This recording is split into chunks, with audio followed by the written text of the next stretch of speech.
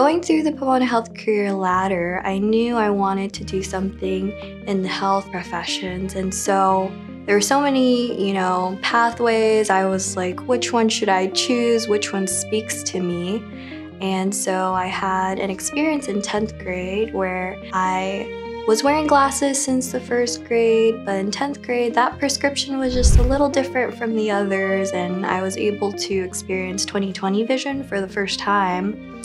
And so that really opened my eyes and changed my life in terms of being able to see in a resolution that many people were seeing on a daily basis. That really changed my perspective and how I got really interested in optometry. So those two experiences, in addition to all the exposure I had at Pomona Health Career Ladder, really started me to think, oh, I think I want to go into optometry. I want to learn more about this health profession.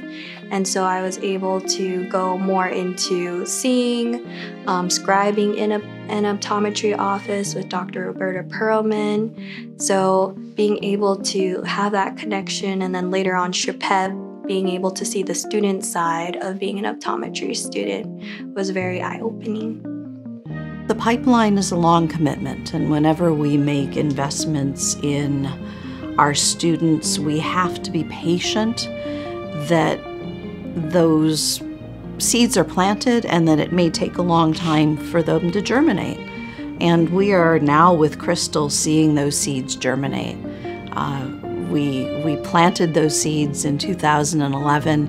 We started a program in cooperation with local institutions to bring students like Crystal from the community to the health professions. And Crystal has been the first to come through that process.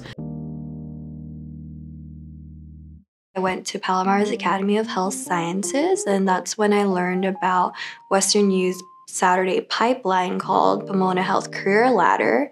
So those happened around once a month on a Saturday morning, and we would be invited to come onto WesternU's campus, and they would have an itinerary all ready for us with all different types of agendas, topics to explore in the health career profession. So it could be about different professions, it could have been about wellness, nutrition, emergency preparedness. There were just so many different types of strategies and topics that they prepared for us. It was very enjoyable. I got to really experience an environment for health careers that I wouldn't have been able to otherwise.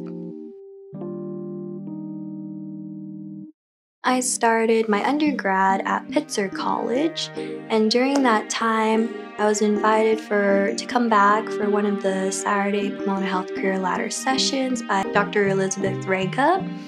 And that's when she told me about a summer program that they were starting that year. And so it was SHPEP, which is the Summer Health Professions Education Program. She told me to apply for it. It was the first time that WesternU was going to have it here on their campus. We would go into different respective healthcare tracks, and so that's where I spent my time in optometry, in the labs, learning more about what we do as optometrists, vision screenings, slit lamp skills. Like, that was the first time I touched a slit lamp, and I remember being amazed by seeing the iris for the first time. And so those experiences really cemented my decision to pursue optometry. I only applied to WesternU. That was the only optometry school I applied to because I knew that it was the only one I wanted to have that experience with.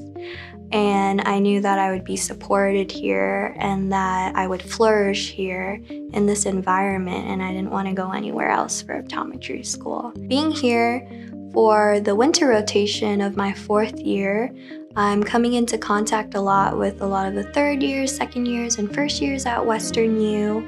And, coming into contact with them, I'll ask them how they're doing. They'll, have questions for me. How are rotations going? How did I go through boards? These are the organizations I'm interested in. Should I apply? What should I do? And so I'm always happy to answer their questions. I think being a mentor just means being able to provide support for others who are coming up towards your point in life. I will genuinely miss having her around. I will miss seeing her in the hallways. I will truly miss her motivation of her classmates, the way that she's interacted with her classmates, and the ability to gently nudge others to do their best as well. She's been a fantastic member of the family. It will be like saying goodbye to someone that you've raised, in a sense. So it will certainly be bittersweet on graduation day. It's kind of crazy. I've known WesternU for more than half of my life, since starting middle school up till now. 14 years. It's a long time. But I know that I've been taken care of, and I've just been so grateful for all the support I've gotten so far. And I know that it's not a relationship that'll end with graduation. It's something that will go on for life.